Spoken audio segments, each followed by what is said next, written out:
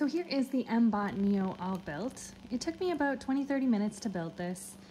It was fairly easy, straightforward. The instructions were helpful. It came with everything you need, like including the screwdriver, which I always love. And so it was a simple build.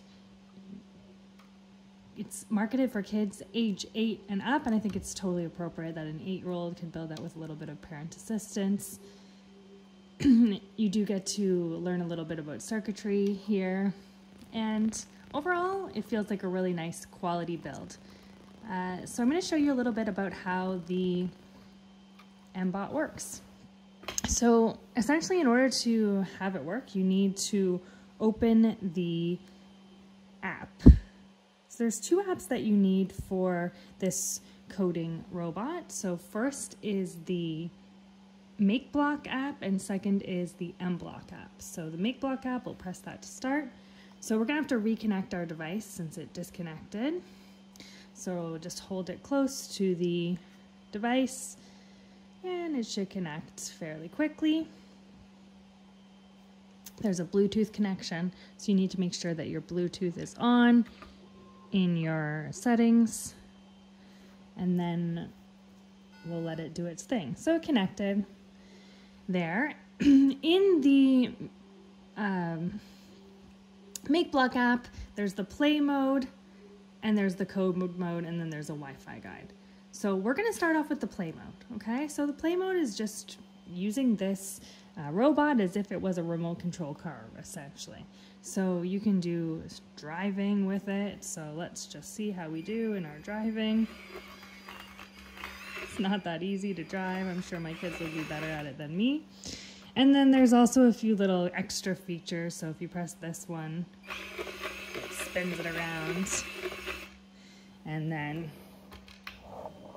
if you press this one, it does some sound effects. And you can change the color as well. So we can see there that it's changing the color as I go, which is a nice, cool feature. So essentially for this part, you're essentially just playing with the toy as if it was a remote control car. There's also like a musical feature where you can get it to make sounds, play happy birthday. It's kind of cool. And then there's a voice control section where you can actually say, go forward. So it went forward. It was pretty powerful there. Okay, so let's drive it back towards me. There we go. All right. So now what we want to do is the exciting part, which is the coding part. So when you press the code button here, it's going to actually open the other app, the mBot app, okay? So I just want to show you here what you need to do, because I actually found this part a little bit confusing. So what you need to do is you need to add your device by pressing this plus sign here. And you might think it's the mBot. It is not the mBot. It is actually the CyberPi, because this thing right here is actually a CyberPi.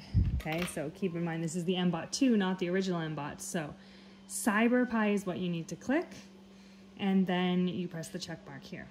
Once you're in here, then on top of that, you've got the CyberPi features, but you also now need to add the mBot 2. So in here, you go to extensions, and then you add in the mBot 2 shield, okay? And so it's already been added to mine because I did it before, but if you don't do that, you won't be able to use the robot features, and this took me a while to figure out, so hopefully I save you time there. Okay, so then from here, you can program using a block-based programming. So let's see. First off, we want to start with an event, because we always want to start our code with an event. So when this green flag is clicked, then we're going to be doing these things.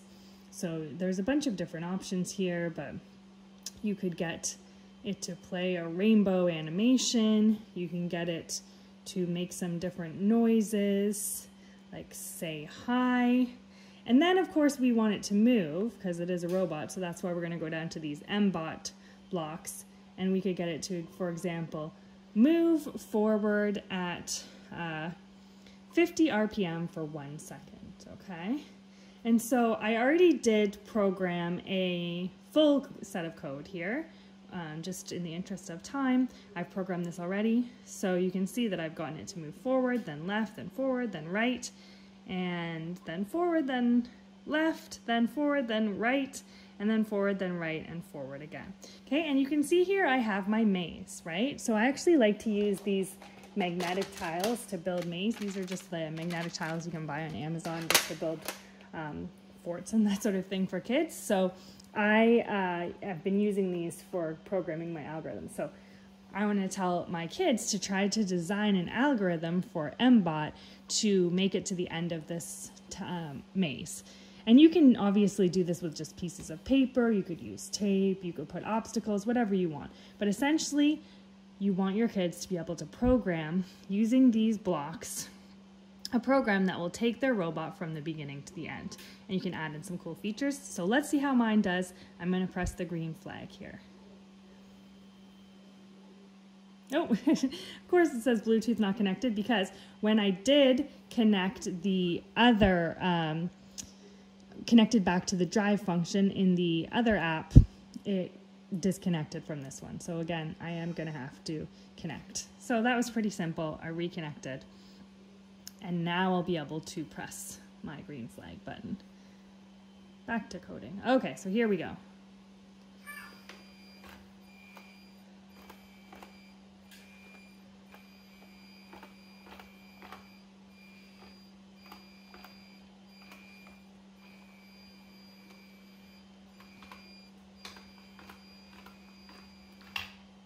There we go. So I programmed the correct algorithm there. Of course, I didn't get this the first time. I had to debug it a little bit, had to make sure I had the right sequence. These are all the basic coding concepts that this mBot toy teaches, but essentially there's unlimited algorithms and mazes that you could challenge your kids and your students with this toy. So overall, super happy with this toy. I think it has some great features. It's easy once you figure out which buttons to press to get that block coding going, and then there's a lot of fun games that you can do with the algorithms and the block coding.